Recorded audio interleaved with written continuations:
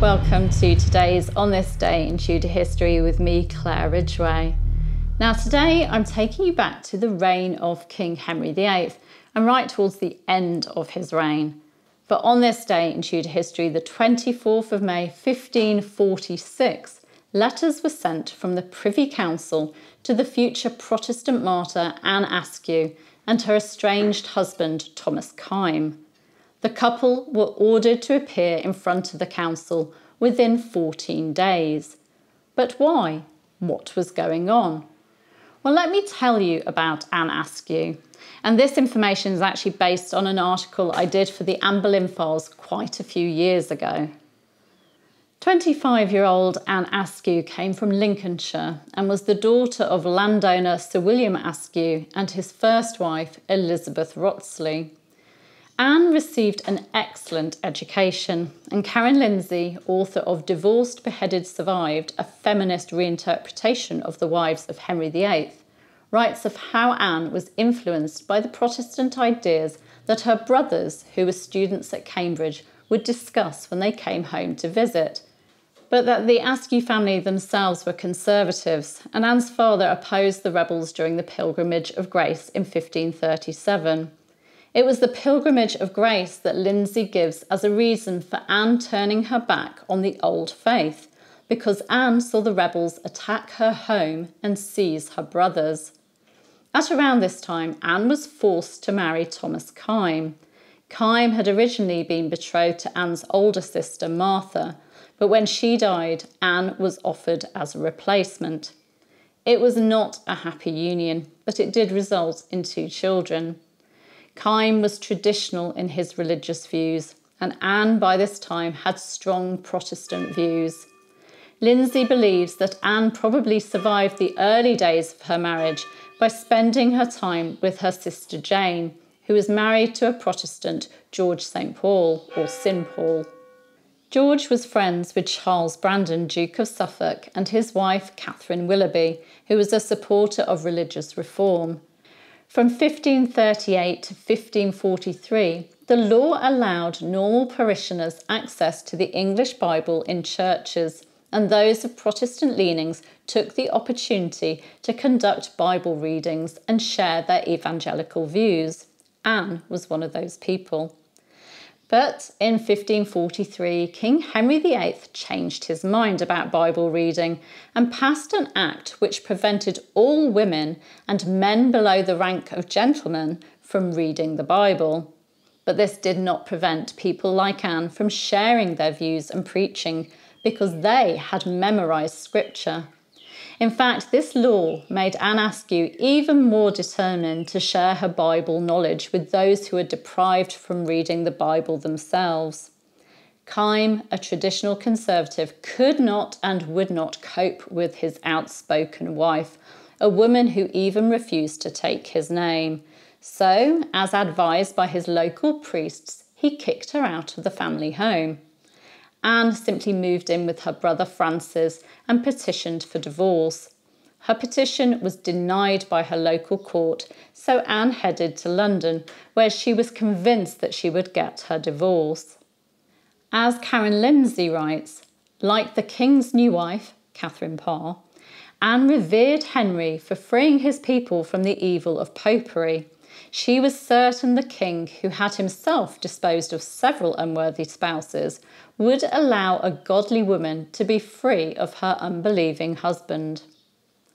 While in London, Anne met up with an old friend and neighbour, John Lascelles, a man of Protestant persuasion, and it was he who introduced her to people like Hugh Latimer, Bishop of Worcester, Nicholas Shaxton, Bishop of Salisbury, and Dr. Edward Croom. These men were not only high-profile Protestants, they were also connected to Henry's new queen, Catherine Parr. Anne flourished with the support of such friends and the climate of reform in London. Unfortunately, although some of London was open to reform and fell in love with this passionate woman, Anne was making enemies. Bishop Stephen Gardiner, a Catholic conservative, was looking to discredit the new Queen Catherine and deal with the Protestant climate that seemed to surround her. Anne Askew was not only an outspoken heretic stirring up the people of London, she was also linked to the Duchess of Suffolk, who was a good friend of the Queen. Perhaps Anne could be used to bring down the Queen. In June 1545, Anne Askew and a few other Protestant sympathisers were rounded up and arrested for heresy, but later released due to lack of evidence and witnesses. A few months later, in early 1546, Anne's petition for divorce was dismissed, and the court ordered her to return to Kyme, something which Anne refused to do. Bishop Gardiner was keen to use this refusal against her, though. Although she'd been arrested again in March 1546 and subsequently released, Gardiner summoned her to London to order her to return to her husband, and he used this as an opportunity to question Anne on her religious beliefs. Anne shared her religious views, including her denial that Christ was present in the sacrament, saying that the bread was just bread and that if it was left for 3 months then it would go mouldy.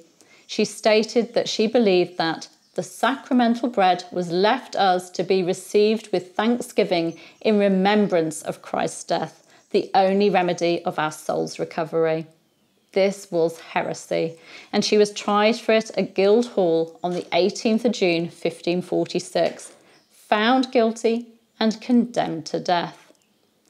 After being condemned to death, Anne Askew was taken to the Tower of London, where she was subjected to torture on the rack at the hands of Gardiner's right-hand men, Sir Richard Rich and Sir Thomas Risley.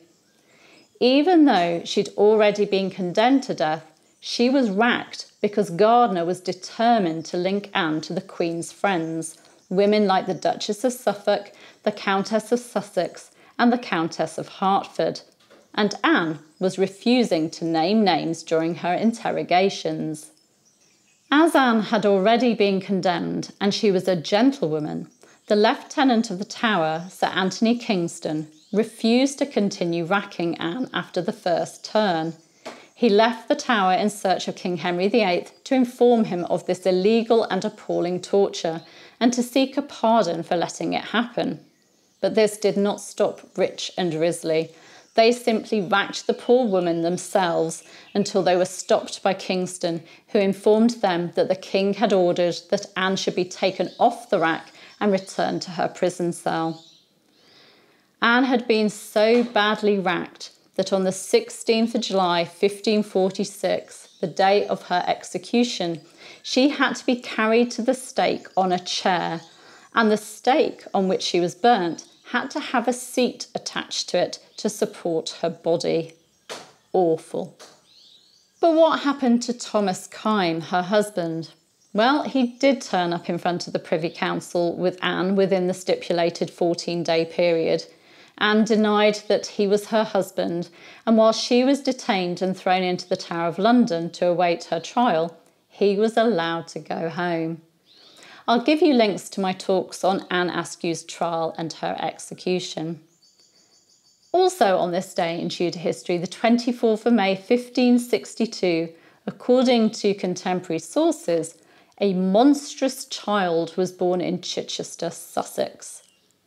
This deformed baby was not the only monstrous birth that year, and these events were seen as signs from God.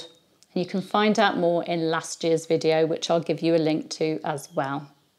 Thank you for joining me today. You can subscribe to this channel by clicking that subscribe button there.